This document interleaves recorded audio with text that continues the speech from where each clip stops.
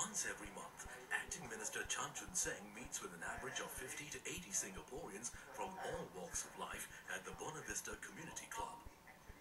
He listens to residents and tries to help them understand government policies and the trade-offs and choices that have to be made. I would really hope that as Singapore evolves and matures as a society, we will have more robust discussion on the choices facing our country, rather than superficial slogans about what to do. Because this country is too important, too precious for us to just leave it to slogans. This is Mr. Chan's 10th session. Bus driver is the next category. They are not exactly the bottom 20%. Yeah. Today's agenda, to discuss how to prop up the wages of the lower income groups in society. If I may use an analogy from eating a pizza. Recently you find a new generation of pizza shop. It's quite interesting. You go in there, you want to try out different things.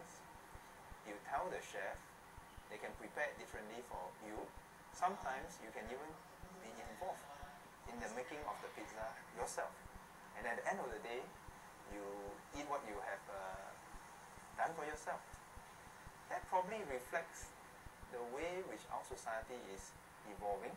I think people are not just happy to have solutions, even if they are good solutions presented to them.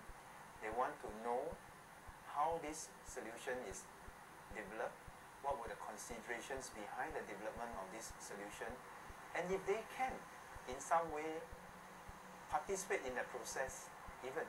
If you don't know what are the ideas being implemented now, later when I go around, I will go and share with you some of the things that are already done. Okay? Boleh? Can I? Yeah. 27-year-old Seong Sheng has attended 4 of Mr. Chan's informal policy discussions. He says these sessions provide him with information that go beyond the headlines. He travels from Woodlands to Buona Vista just to try to understand the thinking behind government policies. I do have a feeling that when he listens, when he picks up these ideas, when he go back to design policies and decide on policies, I believe that he actually do think through all these inputs that he has received, and that makes me feel that you are a stakeholder.